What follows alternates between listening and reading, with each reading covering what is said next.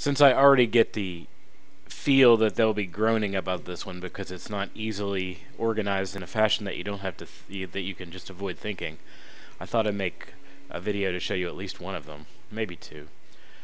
So the idea is that you have to understand that a linear function has a purpose. It's not just about y equals mx plus b. It's nice if you know that, but it's meaningless outside of a context of just that structure if you don't understand the main idea why you would bother doing it in the first place. So if I have this form, or whatever form, there's two parts. There's the slope, which represents change.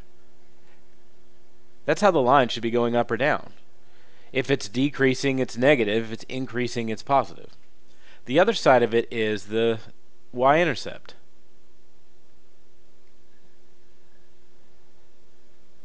That's where you start out. So it talks about where you're linking, like where the point that you start. Or in some of these problems, they actually give you the end instead of the beginning, which might mess with your head a little bit, but it shouldn't. It's just the idea that you have to have some reference point when you draw a line. Like, oh, it's got a slope of 7. Okay. There's infinite number of slope of 7 graphs that you can have, in the universe. So you have to have it marked somewhere. So the intercept is the key point of where you're going to go. So this question says, Carl filled up the tank of a truck with 400 liters of fuel and set out to deliver a shipment of bananas to Alaska. The truck consumed 0.8 liters of fuel for each kilometer driven. So what they want me to do is figure out, well, how does this all relate into this picture here? Well, first off, it says he filled it up with 400 liters of fuel and set out to deliver a shipment of bananas. So in the very beginning, his starting point, so my plus b, is 400 liters. So I'm going to take my starting point and go up to 400 liters. Now, it says that he consumed 0.8 liters of fuel for every kilogram. So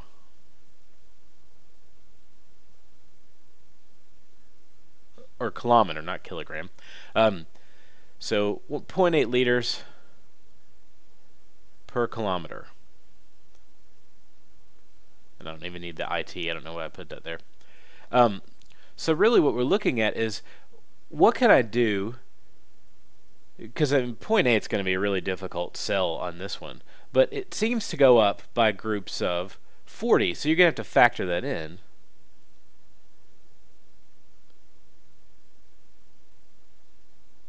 See, it's going up, down, technically, when I'm doing this. But, I mean, the scale goes up by 40 every time. Well, if you think about it, well, okay, so 0.8, let me think of the numbers for 8. So 8, 16, I'm doing the multiples. 8, 16, I've got 24, I've got 32, I've got 40.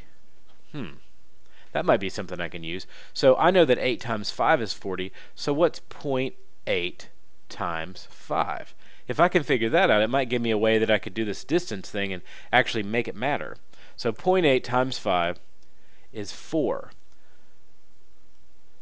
So I go 4 liters for every 5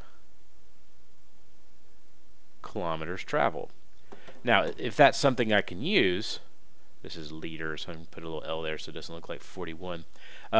Still, I'm not really where I can work anything, but if I use my brain for a second and say, okay, well, these are going up by 40. Well, 4 times 10 is 40. So really, and then if I do times 10 down here, for every 50 kilometers I drive, it takes 40 liters of gas. Now that's my slope, really. So basically, instead of narrowing the slope down, usually you have to do the situation where you reduce the slope. You'll have 3/6, and it has to become 1/2. In this case, they're asking you to do the opposite, because math doesn't always work one way. It works lots of ways. You just have to follow certain rules to make it work, and this is one of them. So 40 liters for every 50. So I'm going to go down, if I can get my thing to work here. I'm starting here, so if I go down, there's 40, but I need to make sure that that's going 50 kilometers. Down here, 100 kilometers, 50 kilometers, perfect, right there. And there it is. This shows me when I'm going to run out of gas. At 500 kilometers, he has 0 liters of fuel left. And I know you're like, well, what about gallons of fuel? Well, in other parts of the world, Canada, for instance, and most of Europe, you're dealing with liters and instead of gallons because it's a more functional and easy to use setup. We just can't use metric because it's too hard to change once you've started using something else for so long. All the signs would have to change, and that costs money. So this one's just a little bit more like it. So a battery with 20% of its capacity full is connected to a charger. So right now, starting off, not ending, starting off, it's 20%. And this y-axis is labeled percent capacity. So I'm going to go and take this. Now, if it had said it ended with 20% capacity, I would take this and do something else with it over here. And it just depends. You'll have to pay attention to whether it's in the beginning of the situation or at the end of the situation. That's what matters.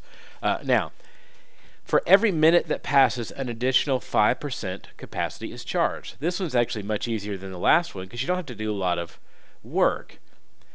Here's a minute, and it's saying that every minute 5% is charged. So I'm just going to go over to 1 minute, go up 5%, and there you go. So it tells you, if assuming it's linear, which means it follows a line and it has the same slope. That's the big deal about linear. The slope is the same. The amount that it goes up or down all the time is, it's equal. Each minute will go up the same in this case. So that's the line. So if I need to know, well, what's it going to be in 8 minutes I've got to leave, well, you'll have 60% battery life, so that's not bad. I mean, it's not going to get you anywhere long. You might want to bring your car charger, but it'll get you through a very light data portion of your day. And that's it. That's what this one's asking you to do. Graphing linear functions word problems. You have to think about it a little bit, but that's a good thing. That's what you're supposed to be doing. It's not about easy victories, because that won't get you a cool job later on. You have to push for the hard victories to make it worth it.